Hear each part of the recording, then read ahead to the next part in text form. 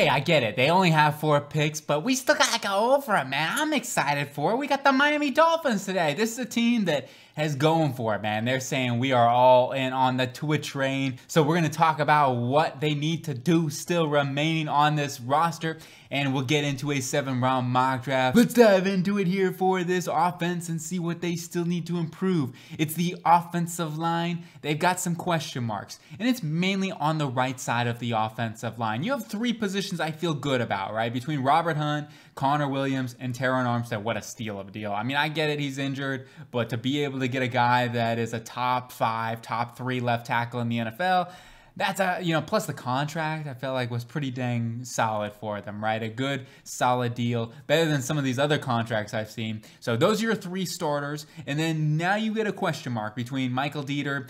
Then you have a competition, right, between Ligon Eichenberg and then also Austin Jackson. Who's going to win that job? If I had to guess right now, probably going to be Austin Jackson as that starting right tackle, mainly because I think he's scheme fit. If there's any place that's going to work for him, it's going to be with this new regime, putting him at that right tackle position in this wide zone system. That's what I'm seeing with Mike McDaniel. So we'll see how that all works out. But between Eichenberg and Jackson, you got to get one of those guys to work out. And that's to me why it's not a draft need. To me, they need to add some more center competition, whether that's through free agency or the draft. And at this point, you're looking at the draft. So one more piece there, and the offensive line can at least get back to average, if not better than that, with Terron Armstead fully healthy, Connor Williams. That could be a really good solid group over there, making sure to protect, even though it's not Tua's blind side, but making sure you keep Tua upright. And he won't need to stay that long because you got weapons galore. I mean, he probably is getting the ball out of his hands in 2 seconds. You got Tyreek Hill, you got Jalen Waddle, and Cedric Wilson. I mean, come on, man. This is crazy.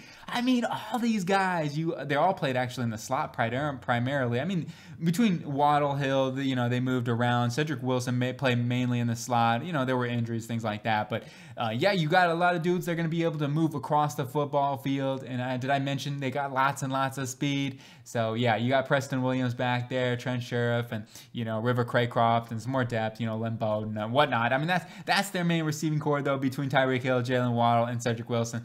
They don't need it. They don't need any more help there. Other areas other than the center position that you could look at in the draft, maybe another running back, but I think it's okay between Chase Edmonds, Raheem Mostert, and then Myles Gaskin, Solomon Ahmed, and even Garrett Dokes, who they got last year. Was he UDFA? I think he might have been UDFA, but you got 2 fullbacks too, so don't forget about that. I think Alex Engel will end up winning that job, but they're going to have a competition there. And then at tight end, you're in a good position too between Mike Gesicki, Durham Smythe, Hunter Long, and Adam Shaheen, Stetham Carter. That's their tight end position. Offensive line, center is really my #1 priority with these picks. And then defensively, I would say the biggest need is probably just adding another linebacker. So that's what I'm going to be looking to do there, because first off, they're a little thin. I mean, you got Calvin Munson, Sam McGuavin as some depth. Elton Roberts can come in and be a day 1 starter. That's what I would imagine at this point. But you need to find that long-term that long-term starter next to Jerome Baker, maybe a big, tough, physical guy. That's something we can look at there. And then defensive line, some more interior help could be an option. Remember, they got free agents coming up with Christian Wilkins, who is that free agent next year. Roquan Davis as your nose tackle, I'm fine with that. Jordan Jenkins, some backup. Adam Butler can also play in a little bit of variety of a role there. But and then Zach Seiler, who's a good player, man. You have him. He's under contract, I believe, for 2 more seasons, but wouldn't hurt to add a little bit more of a rotation in there for injuries, stuff like that. Edge position, I mean, ideally, yes, you would add in 1 more piece here, but Jalen Phillips, Emmanuel Ogbah, who they retain, and then also Andrew Van Ginkel and Brennan Scarlett. I feel pretty good. Vince Beagle, you got some help there, but for the most part, not too worried about it. I think they're overall pretty solid there. Could be an area they look at just depending on who is available, you know what I mean? And then finally, I'm going to say safety is an interesting one. I don't think it's going to be something they go after. I think they're okay, but you do have, Eric Rowe, Brandon Jones, Clayton Fedulum. Shedrick Redwine's also a good a good backup safety veteran presence for you. But Javen Holland, obviously your #1, your safety there, your free safety. Overall, I would say they're in a pretty good spot there. Not really that big of a concern for B, but maybe you look at it. But with 4 picks, probably not something we're going to be prioritizing. Maybe the linebacker position, and then also interior defense line. Those I think are the 2 priorities, maybe, if anything, or even edge or something like that. But they could add another corner, especially with this secondary. and you know how they value it. Nick Niederum though, and Keon Crossan, who they bring in as some more depth there in the slot, feel good about that. We still need to see more out of Noah Igbagami. We need to hopefully he gets some more development this year, man. I know he's a young player coming out, but you want to see something there. But moving on here to the draft, and we're gonna take the whiz kid and Zach Tom out of Wake Forest, and this dude is super smart, man. He graduated, what, cum laude or whatever they call it. I wouldn't know anything about that. But anyway, he's also entered into the MBA program there at Wake Forest. So the dude knows what he's gonna do. He ain't going broke, I'll tell you that right now. He's gonna figure out all the numbers and, you know, investing and all that stuff. But Zach Tom going to the football, right? And that's what we're projecting him to be, a center at the next level. Played left tackle there for the Demon Deacons, and he was super, man. He really was. And he went up against Jermaine Johnson and really just shut him down, man. He didn't take, Jermaine Johnson really struggled against Zach Tom. Zach Tom thrives in an environment where he's got great balance, right? Great balance, and he's really smart. And I think that's why people are projecting him to go into center, because he has that anticipation, that understanding and whatnot, just the, you know, the coolness, understanding play, blitz recognitions, things like that. You never really see him get out of phase. The problem with Zach Tom is kind of the lower half. I don't know if he has that lower half strength, right? You know, and he finds ways not to lose. But yeah, it's the lower half strength. When you get into the NFL versus some of these bull rushers and a lot more strength, that could be a problem. And then obviously edge rushers who know how to use that strength. This is one of the reasons too why I was a little bit lower on Jermaine Johnson. I just didn't see the power, but that's Jermaine Johnson talk. Zach Tom though, I think he's a really good player. Put him in there center, got great movement skills too. He can be that developmental dude. And if nothing else, adding in more competition there with Michael Dieter. Now we get into our 4th round selection, and this one I'm copying a little bit from Dane Brugler.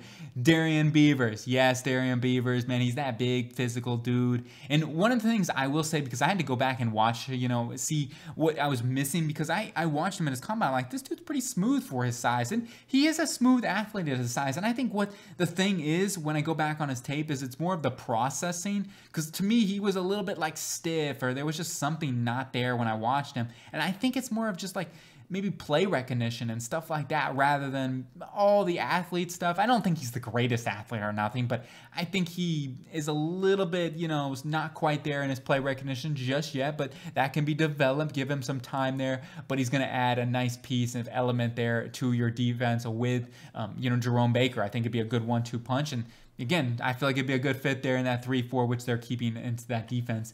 Then we get into our 7th round selections.